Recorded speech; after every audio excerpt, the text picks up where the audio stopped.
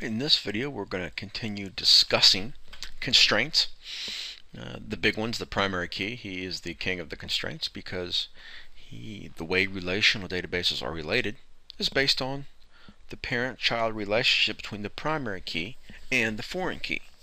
Alright, so he's really the most well known. Alright, so let's move forward to a similar. He's very similar. He's got the brother of the primary key is the unique constraint. Define columns that will be unique within the table. It prevents data duplication. You can create multiple constraints on a single table. There's something we can do that we cannot do with PKs. Two differences between the PK and the UC.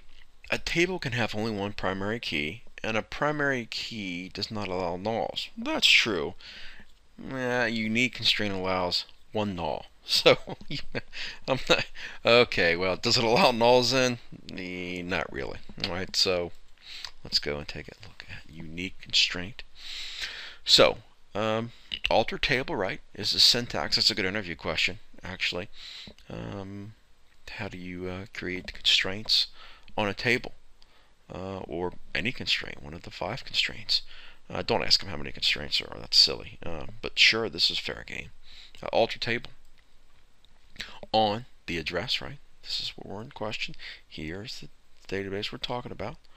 Alright, so the name doesn't matter.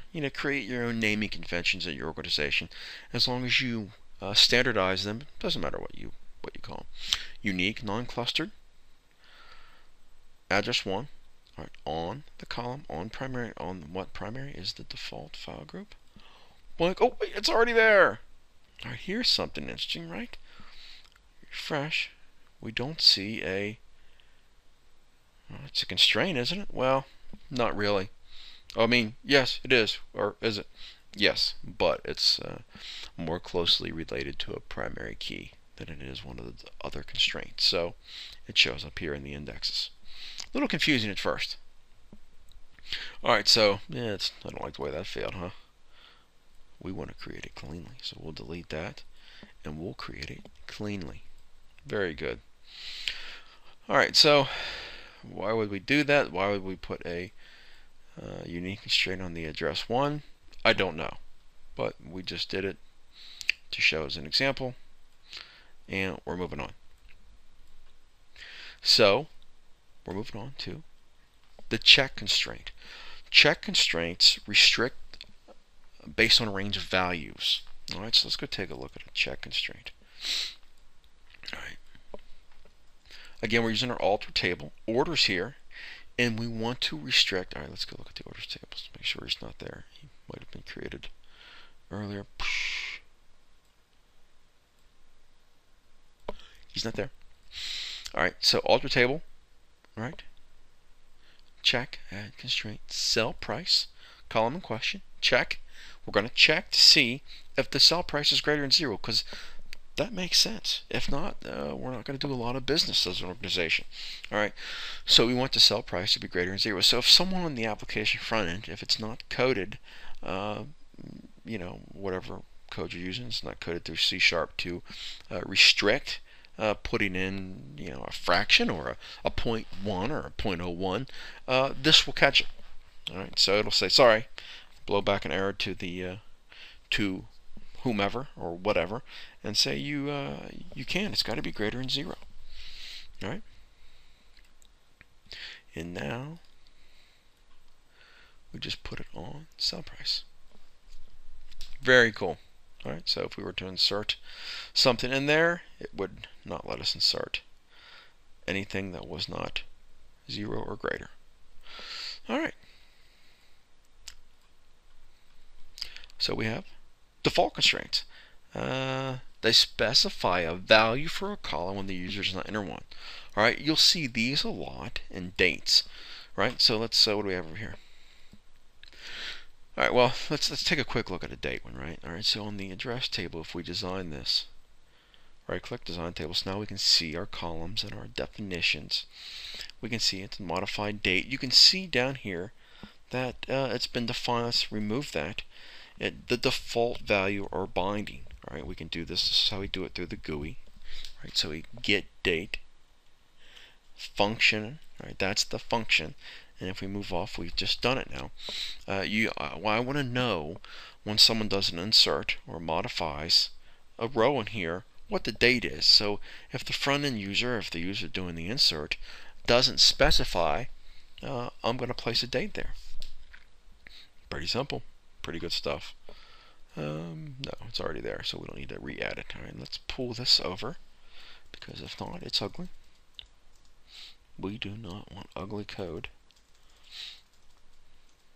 So now we're going to talk about the default constraint. We're not talking about dates. All right, we're going to put a default constraint. I wonder if this is already on here too. I believe it is. On the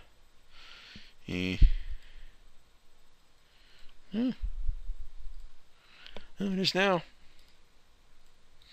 All right, so what we're saying on this one is select from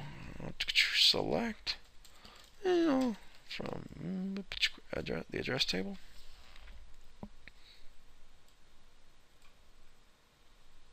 Look at that. No, this is what it will look like. However, I cheated. I've updated this. All right. When you do an insert, right? So let's say these 5 rows had already existed. Right? Then there would be null values here. Right? I manually updated this. Right? With an update statement.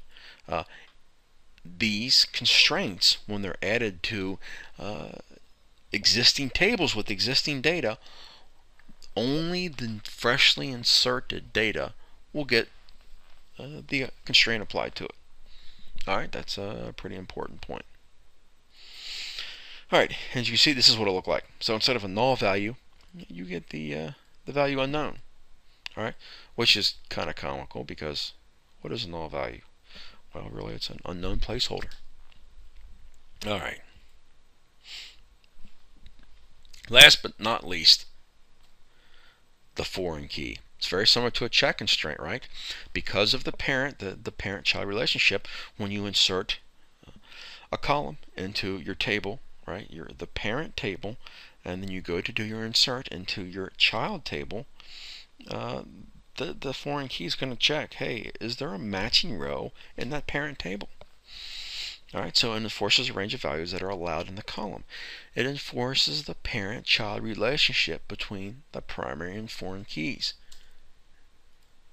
So if we look here, we can see, alright, so let's open up. Knock this to 100% so we can see it. So we can see customers place orders, right? Customers have orders. So we have the primary key, you can tell because there's a key there, right? The customer ID to the foreign key in the orders table, right? This is the key, and this is the relationship here. The infinity sign means there can be many, one-to-many relationship. All right, so, and there we have it on our constraints. All right, very good.